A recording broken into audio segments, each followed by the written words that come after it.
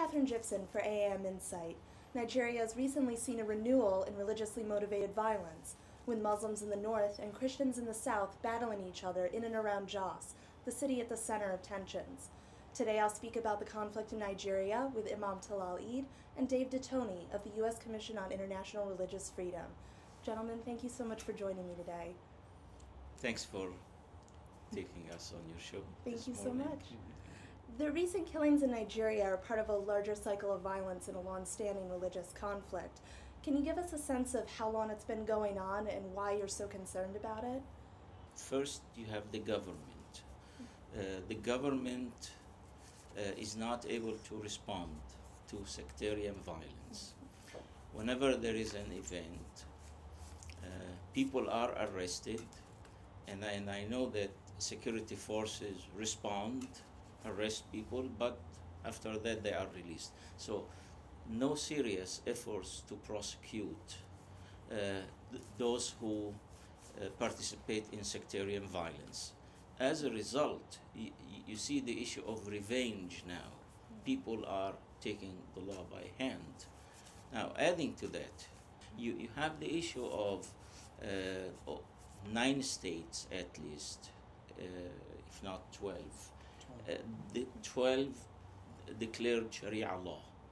And of course, for the Christians, when they see Muslims are trying to implement Sharia law, of course it means they are disregarding them, which is a serious problem. So there are 2 areas here that the government need to work on. First, prosecution. Those who cause sectarian violence need to be prosecuted, and then efforts of dialogue to remove the tension between the Muslims and the Christians. Mr. Dettoni, you were recently there in Nigeria. What was your impression on the ground of the conflict? What did you see when you were there? Oh, well, we drove through the city of Jos back in October, and it's quite startling. Just, churches burned to the ground, mosques torched, places where people thought or knew a Muslim lived or a Christian lived were just burned to the ground. So both sides now are so ready for a fight that it doesn't take much to set it off, and then it's out of control. And the only way maybe to prevent it is some of the methods that Imam was just talking about, more conflict dialogue and intentional dialogue at the local level with religious leaders and leaders, the community, civil leaders. Now, is part of the problem the way how the law in Nigeria interacts with either a Muslim or a Christian? I know Nigerian Muslims are banned from some government positions because they're not considered Christian settlers or indigenes. And I know that the Christians in the South are concerned about the spread of Sharia law. How does this contribute to the violence and the growing resentment and the overall feeling of, we're not all in this together in the government of Nigeria? Well, I noticed more cases in the north than in the south. It is true that in the south we see cases, but we do not hear of sectarian violence. In the north, where Muslims predominant, you see more incidents, and there are efforts through Nairak, and where the Sultan of Sokoto and the Archbishop of Abuja, they formed a committee, 25 Christians, 25 Muslims. There are efforts, there is no doubt, but these efforts, unless the government would step up and set the rules and train the police, this is something we were recommending, that security police need to be trained to handle sectarian violence. So is that a concern that the growth of Sharia is going to encourage extremist activity in Nigeria? Look, let me tell you, now in Nigeria, Christians and Muslims are partners. Any attempt to introduce religious solution to the life of the Nigerians will end up in more tension between the two groups. I know as a Muslim, I know that the concept of applying punishment of theft is just to discourage more thefts. And that concept can be applied in fine, can be applied imposing fine, can be applied in imprisonment. But why in a country where there are Muslims and the Christians, why do you need to bring religious terms? This is my question, and I say that this is not needed at all. People like bring the term of Sharia law to use it as a political tools. I do not see honesty in that. Rather, people need to come up with common terms so that they can live together peacefully, and then turn their efforts together to solve social problems that we see it in Nigeria clearly. That's the problem of poverty and resources and so on.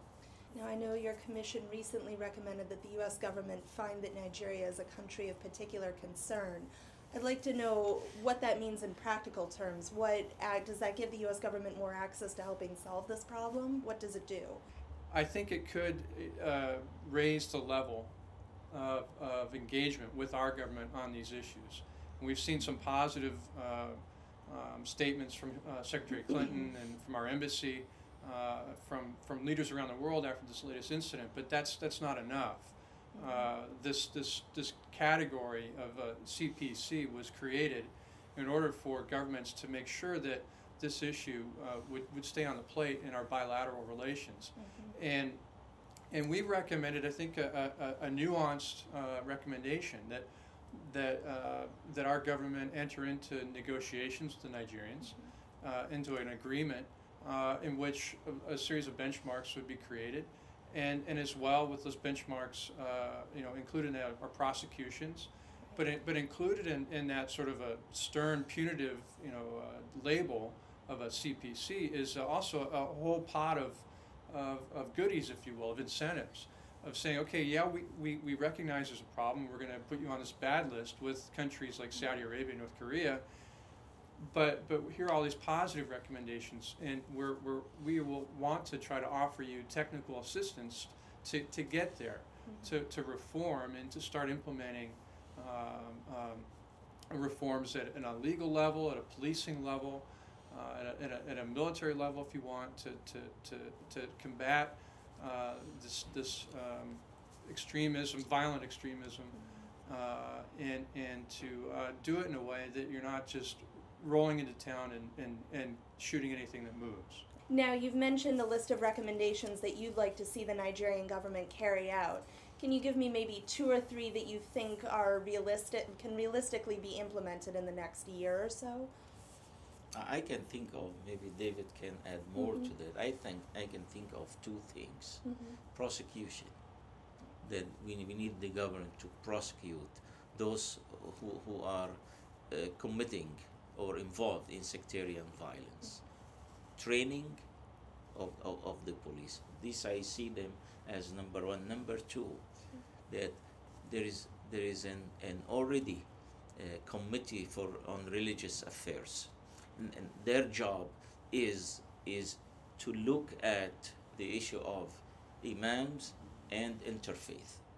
Imams need to be trained how to communicate, how to deliver their sermons. I don't know if that thing will be implemented, but on the other side, this committee is in charge of interfaith dialogue.